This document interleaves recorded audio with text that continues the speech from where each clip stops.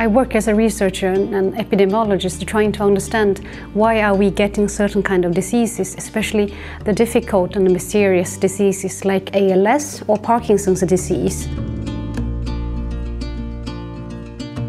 We want to know why are so many of us having such problems and help patients to live better life with such a disease.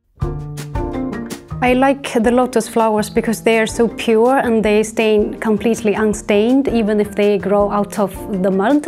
So this is also what I try to learn myself, that in whichever kind of surroundings you have to maintain yourself and be pure and be innocent and be sincere.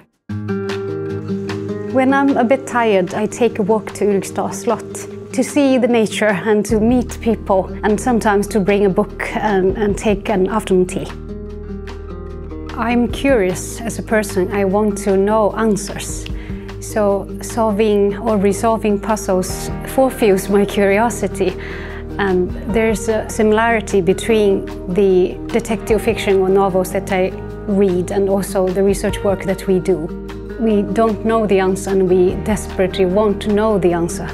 Hopefully in the not so far away future we can benefit from new knowledge that we gain through such research work and resolve the mysterious. Why are we getting these difficult diseases?